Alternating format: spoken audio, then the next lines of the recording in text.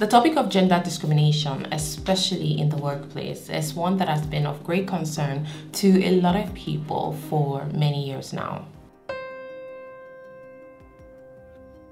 In a world where many societies have made it difficult for women to enjoy the same work opportunities as their male counterparts, instead, they are expected to stay home and tend to the family. Even the ones who manage to get jobs, they do not get as much opportunities as the men do. That is why we're grateful for women like Sisa Gaba Abaldor, an Egyptian woman who was brave enough to defy societal norms and create her own reality. Now, if this is your first time of hearing about Sisa Gaba Abaldor, you are about to be amazed at the courage and bravery of this Egyptian woman. As a mother, Sisa sacrificed her femininity for the opportunity to provide for her daughter Huda. Being a young wife during the 1970s, 6 months pregnant Sisa had just lost her husband, a man she had married at the age of 16, being 21 at the time, as well as a pregnant widow. Sisa's less privileged conservative Egyptian family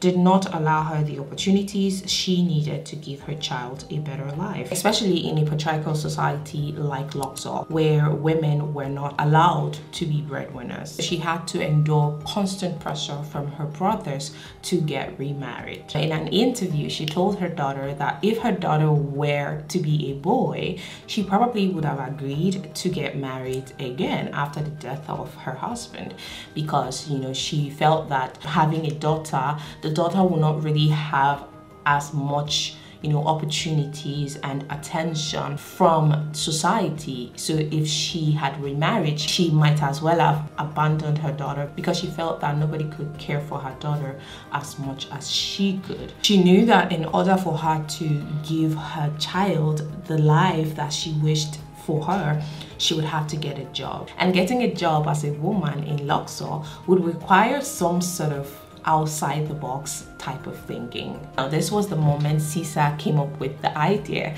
to disguise herself as one of the men. That way, she wouldn't have to worry about being ridiculed and rejected on the basis of being a woman when she goes in search of a job. She began wearing only male attires, as well as talking and acting like a man. Then she would go in search of jobs in neighboring towns where no one could recognize her. Thankfully, she was able to blend in with the men at the local mosque and the coffee shops. Soon, she began working as a farmer, a laborer, and a shoe shiner.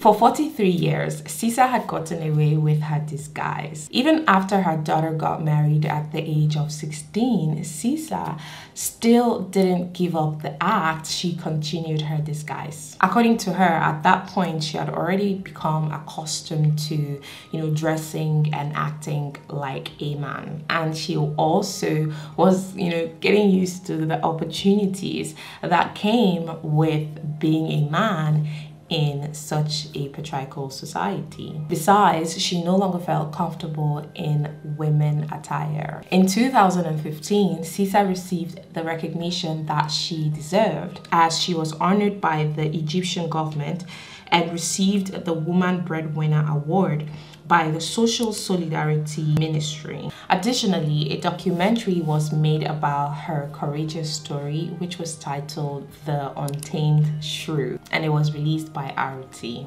So do you know about the courageous Sisa Gaba Abaldor? Have you ever heard of her? And what do you think about the whole disguise? Did you think it was worth it? Did you think that, she was left with any other choice? Right? So yeah, that's it for this video. If you liked this video and you like to see similar videos as this, I have a whole lot of them in the channel. You could click on it and educate yourself. Yeah, have a lovely day.